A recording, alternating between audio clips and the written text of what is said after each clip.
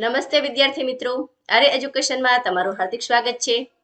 આ વિડીયોમાં આપણે ધોરણ 7 વિષય અંગ્રેજીની એકમ કસોટી જે તારીખ 24/9/2022 ના રોજ યોજાવાની છે તે અંતર્ગત આપણે અહીં તેના પ્રેક્ટિસ પેપરનું સંપૂર્ણ સોલ્યુશન જોવાના છીએ। અને વિદ્યાર્થી મિત્રો, તમારી જે ઓક્ટોબર 2022માં પ્રથમ પરીક્ષા યોજાવાની છે તેના પ્રેક્ટિસ પેપરની પ્લેલિસ્ટ તમને ડિસ્ક્રિપ્શન બોક્સમાં આપેલી છે। પ્રશ્ન 1, કાવ્યમાંથી આપેલા શબ્દોના રાઇમિંગ વર્ડ શોધીને લખો। તો આપેલી જે કાવ્ય છે, this is the bell the little one રેંગ, this is song the little one sang, white and black and green and red, these are the word the little one read. બરાબર, આ રીતે છે। તો અહીં આપણે સ્ક્રીન, તો સ્ક્રીનનો રાઇમિંગ વર્ડ આપણને કવિતામાં મળ્યો તો ગ્રીન, તમે અહીં જોઈ શકો છો green.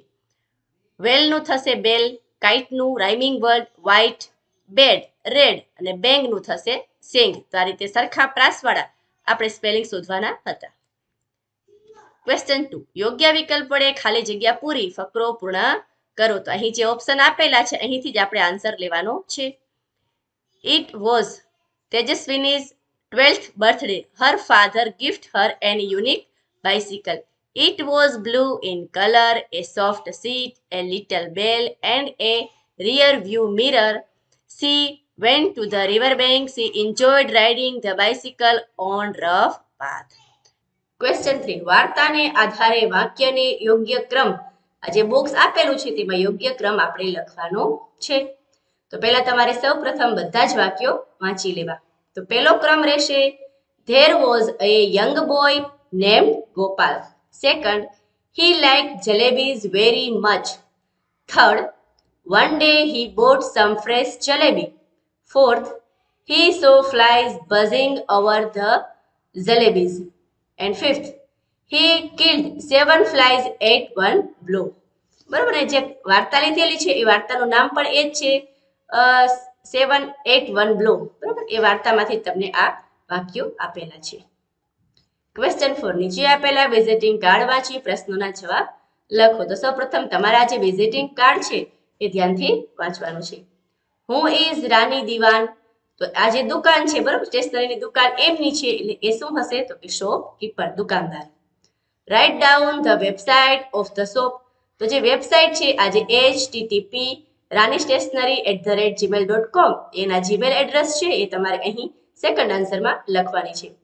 In which city the shop is located, તો the shop is located in Pune, બરાબર, પુણેમાં આવેલી છે। What can you buy from the shop, તો સ્ટેશનરીની દુકાન છે તો તમે શું ખરીદી શકો, ઓપ્શન એ નોટબુક આપણે ખરીદી શકીએ, વેજીટેબલ શોપ કે પર્સ ખરીદી શકીએ નહીં। We can contact Rani on, તો આ જે મોબાઈલ નંબર છે તમારે લખવાના છે। તો અહીં તમે જોઈ શકો છો વિઝિટિંગ કાર્ડમાં મોબાઈલ નંબર તમને આપેલા છે, અહીં તમારે લખવાના છે। ક્વેશ્ચન 5, કૌંસમાં આપેલા શબ્દનો ઉપયોગ કરી આપેલા ચિત્રનું 5 વાક્યમાં વર્ણન કરો। તમારા પાઠ્યપુસ્તકનું ચિત્ર લીધેલું છે, drawing room, table fan, table lamp, books અને કેલેન્ડર। આ જે સ્પેલિંગ આપેલા છે તેનો તમારે ઉપયોગ કરવાનો છે। તો આ રીતે વાક્ય બનશે, this is the picture of A drawing room, this is a table fan near the bed, there is a table lamp on the table, there is A calendar on the wall, there are many books in the કબડ। કબડ એટલે કબાટ, કબાટમાં ઘણી books છે, બરાબર। આ રીતે તમે ચિત્ર જોઈને આવી રીતે વર્ણન લખી શકો છો।